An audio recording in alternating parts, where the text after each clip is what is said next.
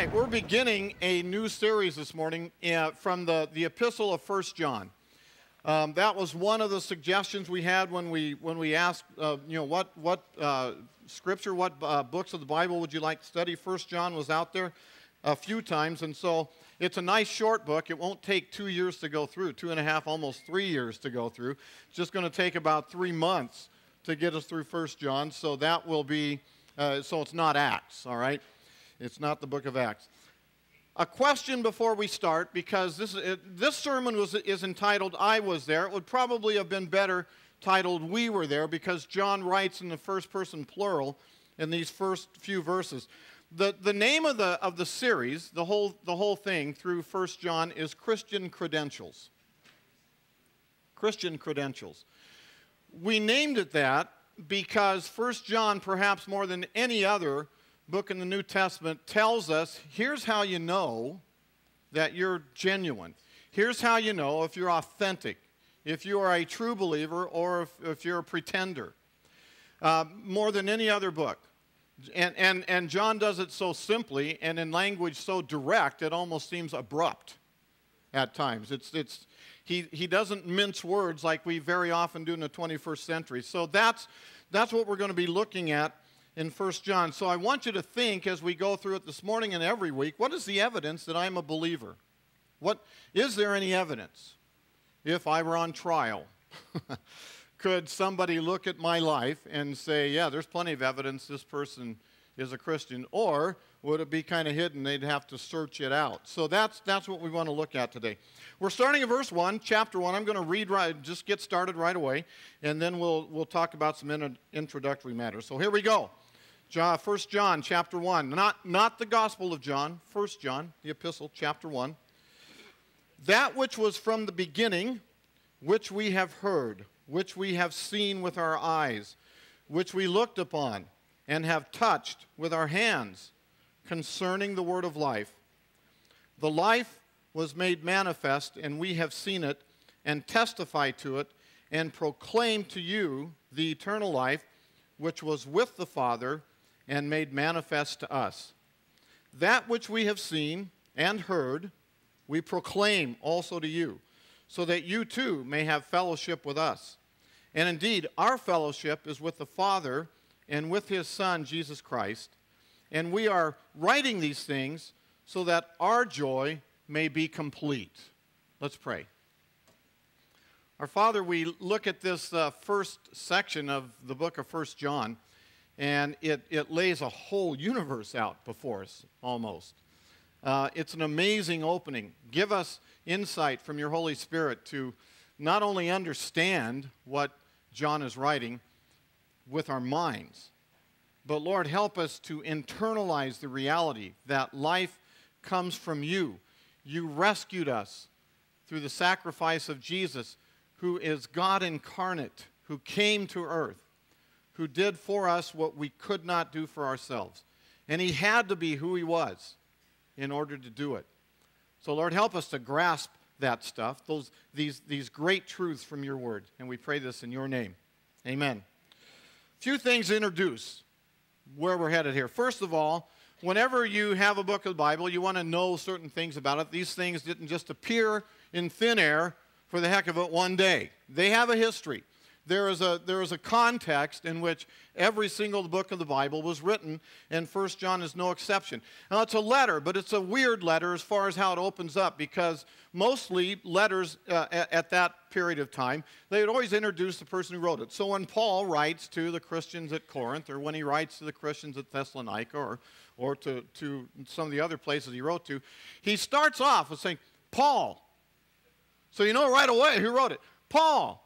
I'm an apostle sent by God to do this. And Silas, who's with me, or Timothy, and he includes those who are, in a sense, writing the letter with him. We don't have any of that here in 1 John.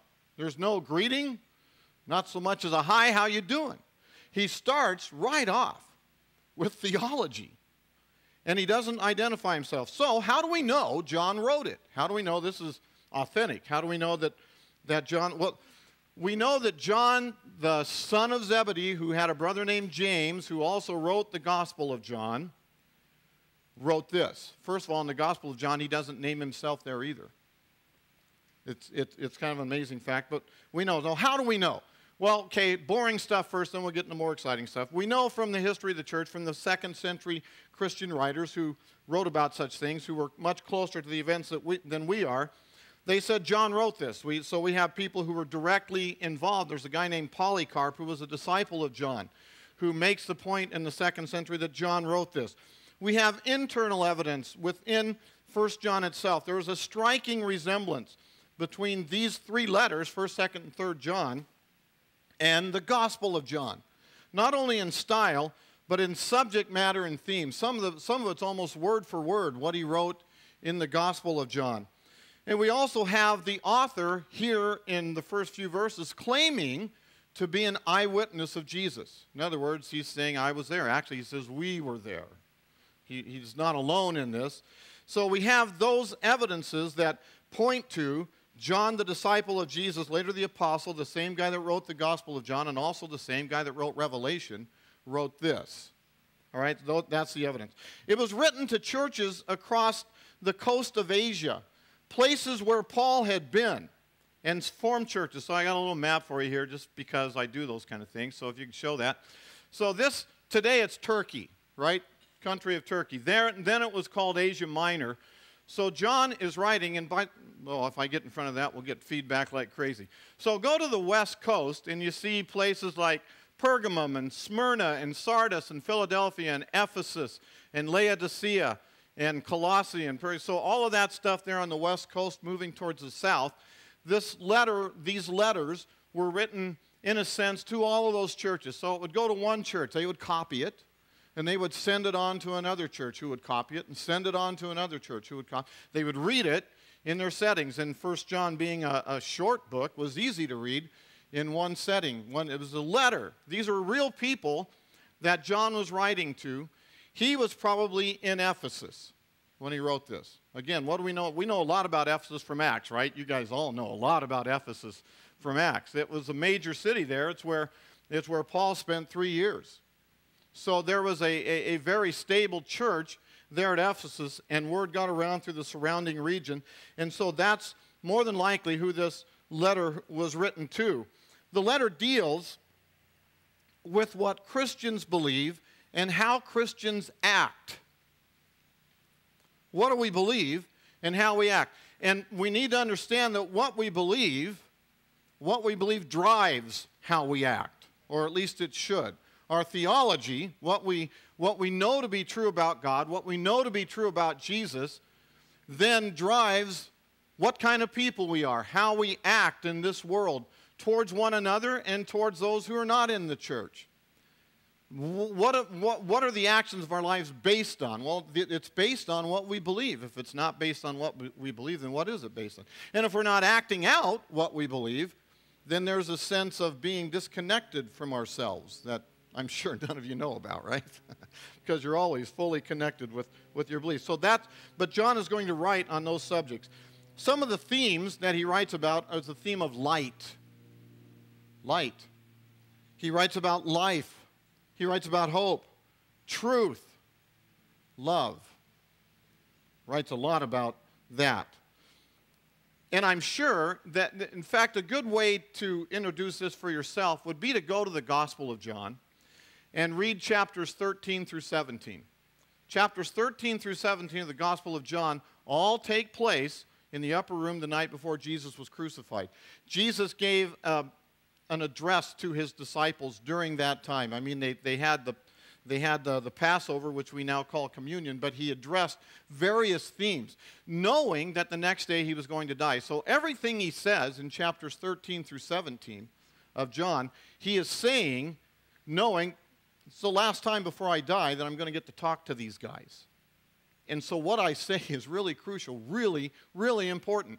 If you had time to spend with Jesus and he knew that next day he was either going to go away or die, imagine yourself in that setting in John 13 through 17. He talks about the future. He talks about mansions in his Father's home, and that if that weren't so, he would not have told his disciples he's going away so they can prepare a place for them. He talks about new commandments, like a new commandment I give you to love one another as I have loved you. He talks about the Holy Spirit quite a bit, that he's going to be sending them one like himself, a comforter, an encourager, a paraclete is the Greek word. And he covers many of the same themes. Life, he prays a beautiful prayer in John chapter 17. It's a prayer, we call it the high priestly prayer of Christ. In it, he is praying not just for his disciples, but he talks about unity. He talks about the fact that when those who believe in him are unified, that the world knows that he has been sent. So the best apologetic we have as believers to the outside, the world who do not accept Jesus as Savior, is how we treat one another in the body of Christ, how we are unified with one another. If we can't pull that off by the power of the Holy Spirit, why should anyone want to be in it? And so Jesus covers those themes in his high priestly prayer, and John was there, and he heard all of that, and he talks about some of the same things here. Primarily, we look at how does a person know, how do you know, how do I know that I have eternal life, that you have eternal life? And there are three things that John kind of, he goes, it's almost like it's circular. He covers one, and then he covers another, then he covers, and then he circles back and does it again. So it's a difficult letter. Charles and I spent quite a bit of time, how do you outline this thing? Because he's going through these themes one after another and then circling back. So he circles through a lot of themes. How do you know that you're genuine? How do you know you're a believer? Well, in 1 John, there are basically three tests that John is going to throw out there to say, here's how you know. Here's how you know. The first one is a theological test. I know you guys all love the word theology. What does theological mean, by the way, class? What is theology? Study of God. You can't. Teacher's pet. I'm a seminary student, I guess. I'm glad you say it because nobody else is. Okay, theology is the study of God, right? Just the study of God. And so when we say theological, we're saying that this has to do with God and an understanding of it. Not all theology is correct. There's a lot of aberrant theology out there saying that God is like a timeshare or whatever else it might be. You know, there's some really weird ideas about what God is like. I did a sermon series quite a while ago called Jesus in His Own Words. And I went through the Gospel of John to do that because everybody else wants to speak for Jesus and say, well, here's what He's like, or here's what He's like, and hardly anyone is actually paying attention to what He actually said, I am like. And so He has quite a few I am statements in the book of John. So the first way you know, in a sense, if we're listening to John, that I am a genuine believer is a theological test.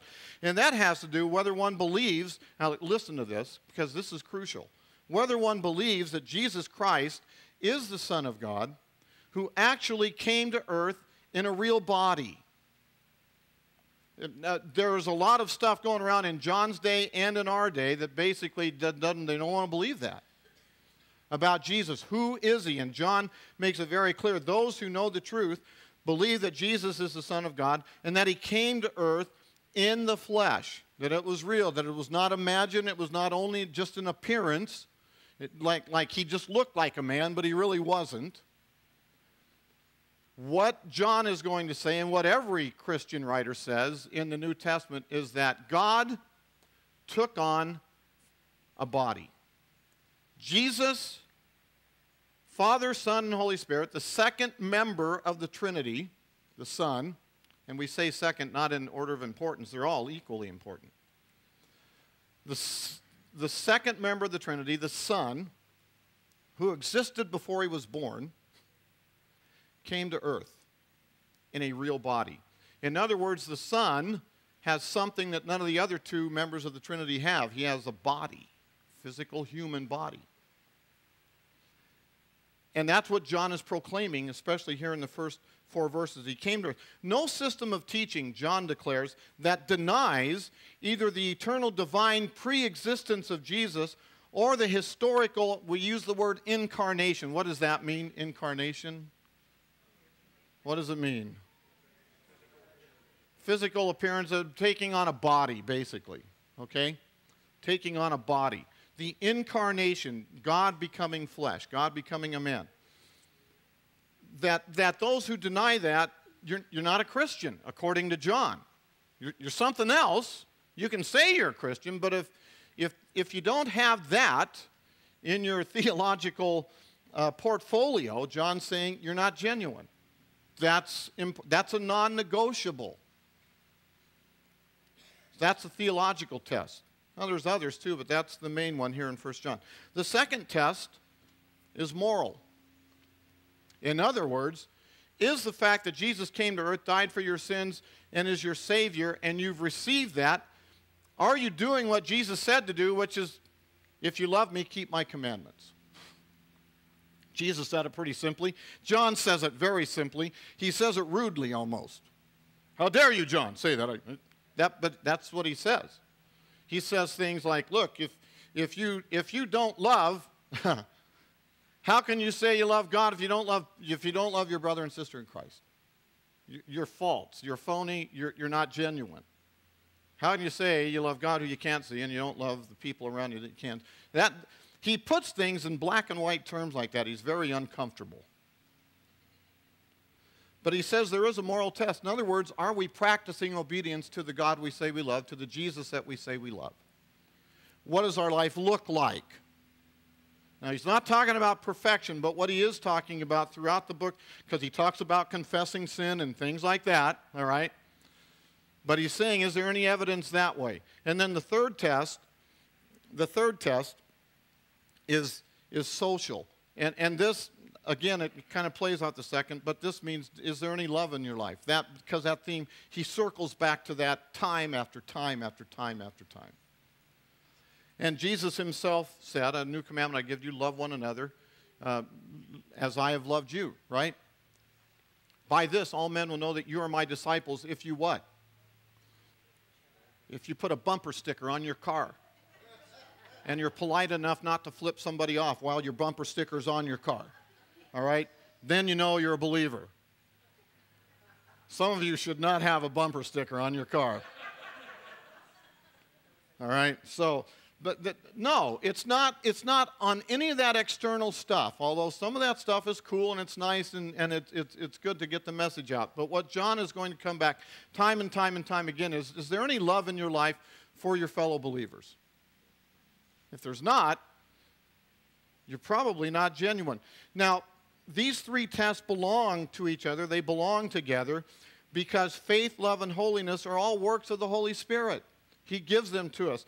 Therefore, and please hear this, these should not be seen as things as currency with which you buy salvation. Okay? In other words, you say to God, okay, I believe the right things, I'm actually doing the right things, and clearly I love people, therefore you've got to save me. All right? I got enough currency so I can buy it.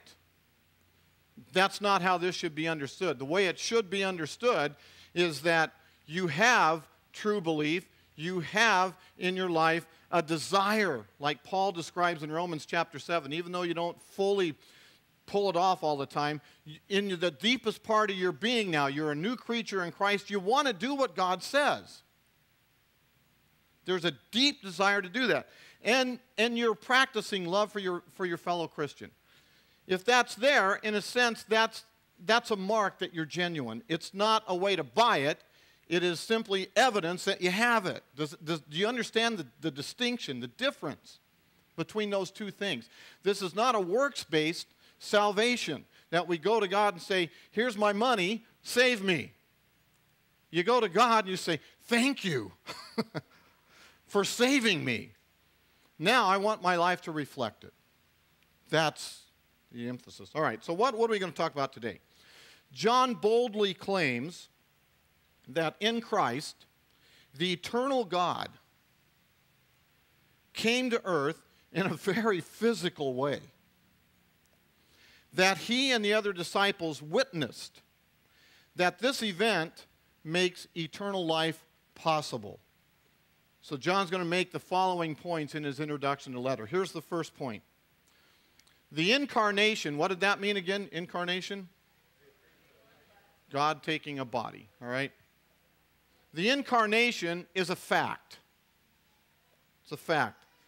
I got quite a bit to say on this, and not enough time to say it, so we're going to rush through this. But here's the first verse. That, it's strange to start a letter with the word that, but John does. That which was from the beginning, which we have heard, which we have seen with our eyes, which we have looked upon, and have touched with our hands, concerning the word of life. That which was from the beginning. Now that's a key word. It means that Jesus was around when the beginning happened. Now, what does this remind you of? Any other writing in the Bible? Genesis. He wants you to go back there. What else? What other? John chapter 1. Same writer. In the beginning, in other words, when the beginning happened, was the Word. The Word was already there. Word didn't pop up in creation. God did not create Jesus, all right? In the beginning was the Word. The Word was with God. The Word was God. So you see the same theme right here in his letter. That which was from the beginning. Pre-incarnate existence of Christ. By pre-incarnate existence, what we mean is that before Jesus got a body, he existed. In fact, in the Old Testament, there's several passages where we believe the pre-incarnate Christ shows up. One of them was the Shadrach, Meshach, and Abednego in the fiery furnace, one like the Son of the God. Okay, there are several appearances, we believe, of the pre-incarnate Christ in the Old Testament. In the beginning, he was there. The point here is that he existed before he was born. Jesus freaked the Pharisees out one day because they were talking about Abraham being their father, and he said, before Abraham was, past tense, I am. Present tense from beginning to end tense. By the way, what is I am in Hebrew? Yahweh. The personal name that God gave himself. When Jesus said this, when he said I am, and you'd have to, Yahweh, they wanted to kill him right then. Because to a good Jewish person, you don't say you're God. Frankly, to any sane person, you don't say you're God, do you? I mean, if you start saying you're God, there's a problem. That's why, and it's so clear, that's why an awful lot of people who study the Bible and yet don't believe want to take those kind of phrases out of Jesus' mouth because they understand fully what they mean if he said them. C.S. Lewis put it this way, either he was Lord, or he was a liar, or he was crazy. You can't, if he actually said this stuff, you can't patronize him by saying, I believe in Jesus as a great teacher, great man, great moral leader. Lewis's point is that anyone who says this stuff about themselves has got to be off their rocker or got to be the worst kind of deceiver in the world. You can't patronize a statement like that, can you? If I said I'm God, there's only a few things really to do with me, and one may not be to keep listening as if I'm making sense. Okay, so that's what John is claiming. And he claims that because there are many in his day, and it goes on our day, who frankly simply would not believe that. He goes, and we're going to deal with that in just a little bit, but he goes on to say the following. He says, just in case you'd misunderstood that, he says, that which was from the beginning, that which we have heard. In other words, John says, we, me, Peter, the rest of the gang, we heard him. We heard him. Which we have seen with our eyes. We saw him. All of us, we had eyes. We could all see with him, with them. God gave us eyes. We saw him with our eyes. Which we looked upon. Now that, wouldn't you, why did he need to say which we looked upon after he said we've seen him with our eyes? Wouldn't that presuppose that they looked upon him? It's a different word. And it's a word, in the Gospel of John, you have this great scene after the resurrection. In John chapter 20, you have Peter and John running the tomb. The women said, hey, he's not there. He said he's not. So they run to the tomb of Jesus. And John, normally humble, says he got there first before Peter. But then I was faster than Peter, basically, is what he's saying. So I got there first. John says, and I stood outside, but then Peter comes barreling in past him, and he goes into the tomb, and Peter sees that it's empty. But then John goes in, and he says this, and the other disciples saw and believed. In other words, at that point, when John saw the shroud or the grave clothes that were there, they were still there, but Jesus' body wasn't. It said he saw, but now he believed. He understood to the point of belief. It made a difference. He wasn't just seeing things out there, unable to put the pieces together. This is what he was talking about all this time when he said he was going to suffer and die and then rise again. This is it. So he saw and he understood. That's what we beheld. We beheld him means. We looked upon him. John is saying, not only we see him with our eyes, but we saw him, we understood. We understood who this guy is. And then he says, that what we have touched, in case you're wondering, with our hands, concerning the word of life. This word touched, it's more than just, poking. Okay? It comes last in this series here. So John wants you to think, okay, that's the climax of this whole thing. We touched him. It's not just a cursory thing. It's to handle, to touch, to examine closely. And what does your mind go to now in terms of encounters disciples had with Jesus? John chapter 20 again, a guy named Thomas. Right? Thomas wasn't there the first time Jesus appeared to disciples after the resurrection. Thomas, I like Thomas. Everybody makes fun of Thomas. They think Thomas is a realist. I like him. Thomas told the other disciples, look, guys, I don't care what you saw.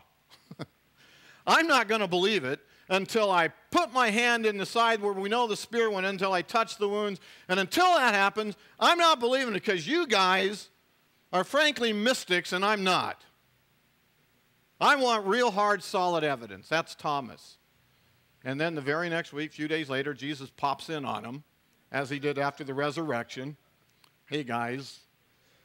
And Thomas was there, and Thomas is looking, and then what does Jesus say? It's almost like Jesus was reading his mail, right? He knew what Thomas had said before, and he said, Thomas, come here. Check it out. Touch me. Feel here. Okay. When you touch someone, there's a real body there, right? And so that's what John, he goes out of his way to make sure that nobody can misunderstand this. The Son of God took on a real body, and even after his resurrection, you could touch it. He ate fish, right? It's real in the sense that we understand real. You could see it, you could touch it, you could hear. All of the senses that God gave us were engaged in this. And so John goes to great lengths. Jesus said to Thomas, have you believed because you see? Blessed are those who believe even though they can't see. Now, why does he go to such great lengths? I'm all freaked out now because I don't know how much time I have left with this new setting. All right, so it's 10:54. We started at 10. All right, we're going to go about another 5 minutes. I will wrap this up. Here we go. All right. In the late 1st century, there was a view which later became known as Gnosticism. And it's still with us today. Gnosticism was the belief that the physical realm is like a jail.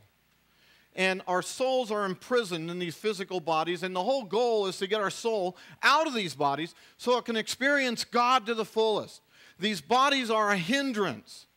And so there was a teaching very early in the church, and it started obviously with John, but it came to full force in the 2nd century. In other words, the years between 100 and 200, where we have the quote, Gnostic Gospels were written then, not by the original apostles. And so the idea that God would take on a body was frankly offensive. It was offensive to the whole Greek world. That's why when Paul talks about Jesus, he says, we preach Christ crucified. To the Greeks, or in other words, everybody who's not Jewish, that's just plain foolishness. Why would a God die? And to the Jewish people, well, that's offensive because the Son of God can't die, especially on a cross. That's a thing of curse. And so the whole message of God taking on a real body was offensive and unbelievable. Thank you, God, for giving us a message so easy for people to grasp, right? But that's what happened, and it was necessary, as we're going to see. And so John goes out of his way. He needs to counter what later became full-on Gnosticism. There was another thing called Docetism, which basically was the same way that Jesus only appeared to be a man. We know that he was really God, but he appeared to be a man, but he wasn't, in fact. There were all kinds of others that church history, in the early church, they had to deal with. I'm just going to list them because the names are fun to say. Apollinarianism, all right, Nestorianism, Eutychianism, Ebionism, Arianism. And they are all alive today in one way or another. They are all subpar understandings of who Jesus was, either denying that he was God or denying that he was human. One way, they fall one way or the other. There's variations of it, but that's how they go. What John is saying is that he is God, and he is also man, fully human. This body he had could be heard, seen, touched, I assume even smelled when the road got hot. All right? That was Jesus. He was really a man.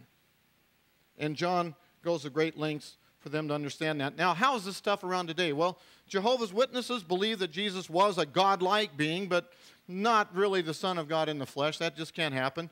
Mormonism has a really complicated belief about Jesus. Does not believe that Jesus is eternal. In fact, they really don't even believe God the Father is eternal in that sense. That God the Father created Jesus, and he's the offspring of God the Father. He was like the first spirit child. He was born of Mary, and God the Father, not the Holy Spirit. And he was not begotten by the Holy Ghost. And there's no Trinity in Mormonism. In Judaism, Jesus is the most influential of those who falsely claim to be Messiah. Therefore, he's the most dangerous. Islam, Jesus is a prophet. So all of those kind of fall into the category of we'll believe he's a man, but there's no way he was God or as we would understand it. So those are all around us today. Views about Jesus that don't quite get it right in terms of who he was. And Jesus was concerned that people knew who he was. How do we know he was concerned? Well, because he asked the disciples, who do people say the Son of Man is? Right? At Caesarea Philippi. Well, some say you're Elijah. Some say you're the prophet like Moses. Some say you're John the Baptist raised from the dead. Even though they didn't really believe in that, but they couldn't deny that Jesus was doing some special things. They're weird things, miracle type things. But man, people saw him do these things and still would not believe that he was God incarnate come to earth. The disciples had a hard time with it. And they saw it all.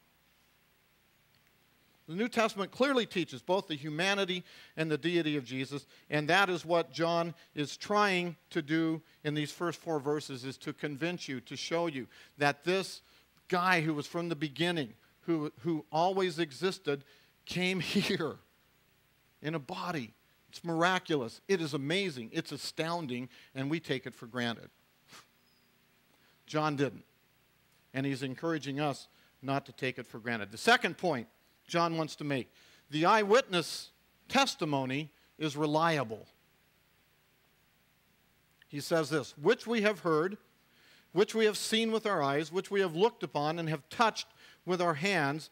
The life was made manifest, and we have seen it and testify to it and proclaim to you the eternal life, which was with the Father and was made manifest to us. That which we have seen and heard, we proclaim to you. Don't want to unpack this whole thing. 2 words here are key. First of all is the word we testify. So he's saying, we heard this, we saw it, we did it, blah, blah, blah, and this was life and all of that. And he says all that stuff about life, and we'll get in that in a little bit. But he uses 2 words. We witnessed it. We are witnesses. We testify. That's what a witness does. So John is saying, we're on the witness stand. Somebody is asking us, what did you see? Here's what we saw. We saw a guy, and we saw him do some miraculous things. We heard what he said when he said, I am the resurrection and the life. He who believes in me will never die. We saw, at least afterwards, him alive. You know what? We chickened out, except John was the only guy who didn't. We chickened out. We weren't there at the cross. John was, but we saw him afterwards. And we touched him. He's real. He was as real, perhaps more real, than he was before he died. You go explain it. We can't. All we know is that it happened. We saw it. We testify. To testify, you have to have personal experience. So what John is saying to his readers, look, guys, there's some authority going on here. I'm not just a man on the street, okay? God in his providence allowed me to experience some things that you guys didn't get to experience, but that doesn't make me better than you, but what it does make me is able to tell you about it. And so I'm testifying to it. I saw this stuff. And I want you to understand it like I do, because it's the most amazing thing that I've ever seen in my life. So we testify. And again, he doesn't just say I. He uses first person, we. All these other apostles, the disciples minus Judas, who were there. And then the second word he uses is we proclaim. We have a commission. What did Jesus tell them to do before he ascended to heaven? Go make disciples of all nations, baptizing them in the name of the Father, Son, and Holy Spirit, teaching them to do what? Obey everything I've told you to do. We have a commission. We proclaim to you what we saw, and we have to do this because, frankly, we were commanded to. And if you had been there and seen the stuff we did, you, frankly, wouldn't be able to help proclaiming it. Yeah, we know a lot of people think we are absolutely out of our minds, but we don't care. Because we know it's real. We saw it. We proclaim. There's an authority in the proclamation we have. We are reliable. We're not guys going around. We didn't want to believe it. We came to belief in the resurrection against our wills. The evidence was indisputable. We know people just don't get up off the grave. We know that. But he did. And we saw it. So we testify and we proclaim. Thirdly, the message about Christ is of utmost importance. It is, without a doubt, the most important message that the world has ever heard. It's the most important thing about you and me. Frankly, if it's not, if it's not true, it's worth nothing. We shouldn't be bothering with it if it's not true. We're not here in church for religion for religion's sake. God bless the people who meet in church every Sunday and don't believe everything or anything. We had a memorial service yesterday at a certain church, and some things were said there. And I go, why do you bother? You don't really believe any of this stuff. Why do you bother? Well, I think the reason is people want to feel religious. They want to feel like they're making some kind of connection with God, but they want to do it on their own terms. And what John is saying is you can't do it on your own terms. You got to do it on the terms of the person who came and who died for you and who said this is how it is. But we don't like his terms because his terms say that we have to repent, that there is a humility to this that we would rather do without. We'd rather earn it than say we have to receive it like a gift. So John said this message is concerning the word of life. Now, if you've heard me preach long enough, you know that in Greek they had several ways to say the word life. We have one. Okay, they had the word psuche, P-S-E-U-C-H-E. It is soulish life. And whenever the New Testament writers use life in this sense, like Jesus said, what will a man give in exchange for his soul, his psuche, his life, his physical life that is also immaterial, but it's a life that your parents pass along to you because they have it. So you are passed along by your parents a life that is both physical and soulish, right? We know we have an immaterial part of us. Everybody knows that. You have to be educated out of that to believe that you don't have a soul, all right? You have a soul, and your soul is eternal. So that's the kind of life our parents give us. And that's the word the New Testament uses. Another life, which is not used much of humans, is the word bios. We get the word biology from it. It's basically life. It's life as we know it, right? Physical life around us, okay, animal life, all of the stuff around us, plant life. The third word is Zoe. Third word is Zoe, and that's always the word that John uses here. And usually before the word Zoe comes the word ionos, which is the word eternal. And so he's saying, it not here, but he's saying concerning the word of life, Zoe. And the reason they use that word, the reason New Testament writers use that is because what they were trying to show you is that this life, this Zoe kind of life, is a life that God possesses that we don't. When you're born, you don't have it. You have soulish life, you have suke life. You don't have Zoe life. By the way, Zoe life is the only life that inherits eternal life. If you don't have it, you don't have eternal life. If you don't have the Son, John later says in this, you don't have eternal life. You don't have the life that God gives. He hasn't given. You have to receive that life from Him. You can't get it on your own. That life comes by way of a gift made possible by the sacrifice of Jesus Christ. If you don't have Zoe, you don't have the kind of life we're talking about here. And they use that word very purposefully throughout the New Testament. He says this life, Zoe, was made manifest. In other words, we've seen it. And we testify to it and proclaim to you the eternal life. There's the word eternal. The eternal life which was with the Father and was made manifest to us. So John and the other apostles were witnesses to and had a commission to proclaim eternal life. Now, folks, that's good news because we don't have it. The human condition is broken. We die. Again, I was at a memorial service yesterday, and one of the things that the pastor, God bless her, said, well, she was dead wrong about this, is that God did not make life to last forever. Wait a minute. We die not because God broke us.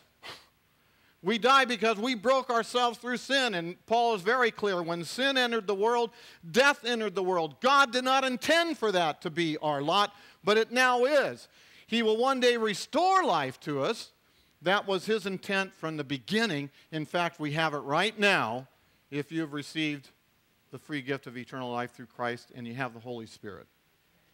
You will search your whole life. People are searching their whole life for that. It's the missing piece to every human being, and everybody's striving to find it.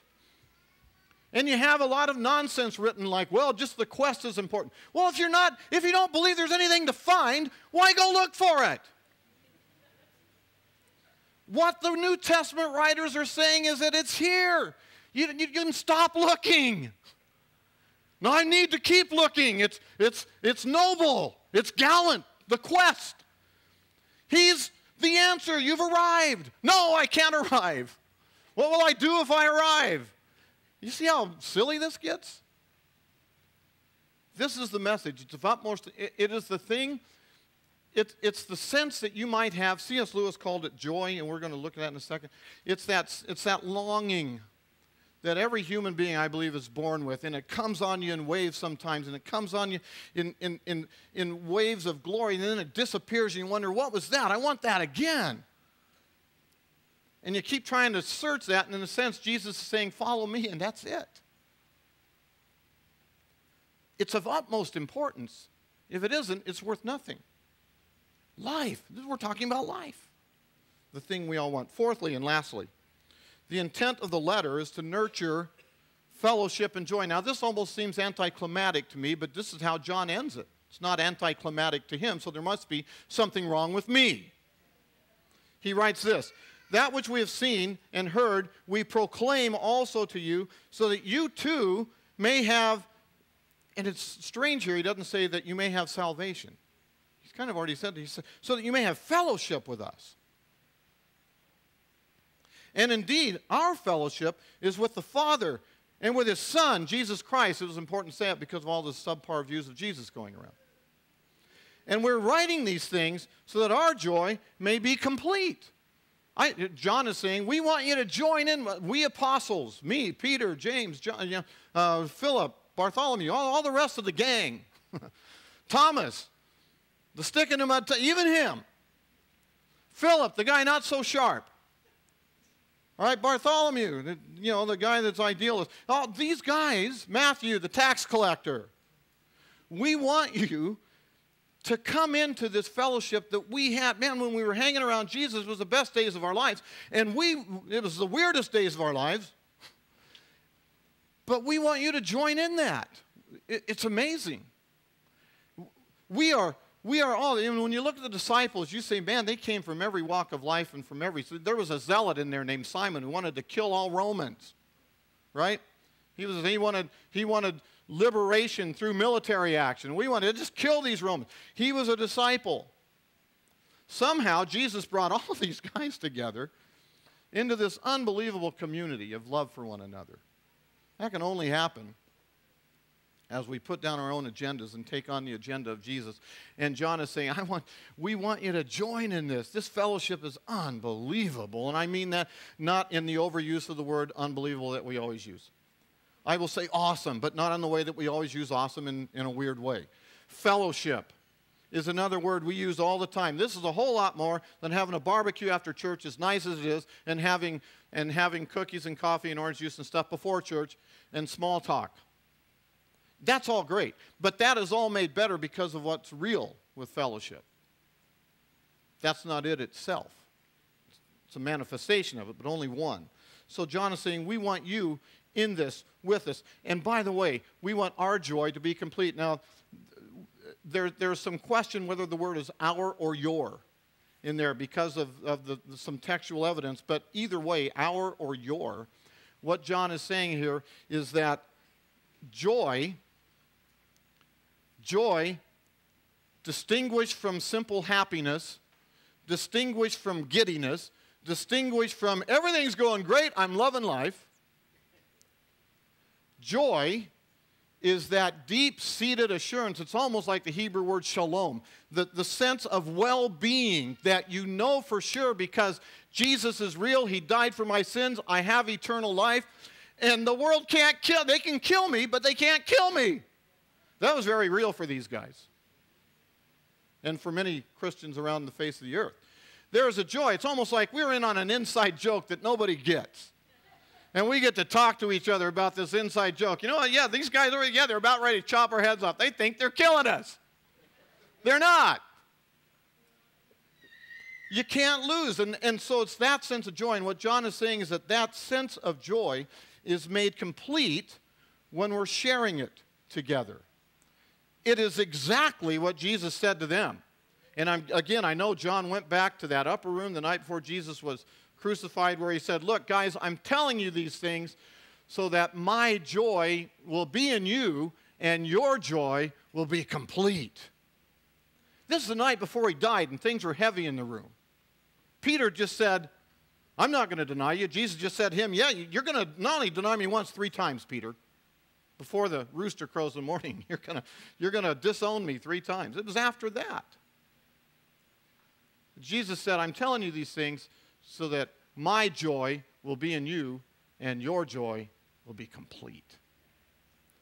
This is the best thing ever. If you don't think this is the best thing ever, you haven't perceived it. If this is just an afterthought in your life, you haven't fully understood what the gospel is.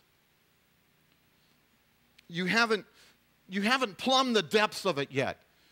If you're fooling around with other things that you think are bringing thrills, C.S. Lewis put it this way, we fool around with sex and drink and drugs and everything else that we think is going to bring us joy, when eternal joy is put right out in front of us. He says we're far too easily pleased. We have in us the Holy Spirit, the very being of God.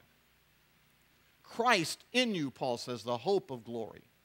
If that is not seen by you as the greatest thing ever, ponder it. I don't have words. I wish I did. Think on it. Next step, as the band comes up, we're going to do some more worshiping. If you are here today and you've never made this step, I'm talking to you if you've been in church and you think everything is okay, but right now the Holy Spirit's kind of pounding you a little bit. Kind of telling you, you know what? You haven't stepped over the line. You have not stepped over the line from lack of belief to belief. You haven't stepped over the line to truly be a follower of Jesus. You're still holding back something. You think this thing's better over here than the gospel. And he's pounding you right now. I'm talking to you. And what I want to say is that you need to believe that Jesus was God in the flesh. Maybe you haven't quite swallowed that yet. I don't know. Believe that Jesus was God in the flesh. And then prove your belief by living a life in harmony and love with him and his people. That's simply it. If you haven't stepped over that line of belief yet, I invite you to do it this morning. I invite you, after we're done worshiping today, and you know who you are if the Holy Spirit's pounding on you because your heart's beating real fast right now and you're sweating, and it's not just because it's hot in here. So those of you fanning yourselves, no, I don't think that God's necessarily talking to you. He might be, but he might not be. But you know what I'm talking about. If that's going on in your life right now, please talk to me afterwards. Let's pray. Our Father in heaven, we thank you for your word. We thank you for life. Help us to enjoy it, to have our joy be full, and our fellowship with one another be deep. We pray these things, Jesus. Thank you that you came to earth, that you really lived, and you showed yourself to men and women who were around when you were here. And that message has gone forth to where 2,000 years later we're recipients of it, and we have believed it without seeing you physically. Thank you for giving us the faith to do that. In Jesus' name we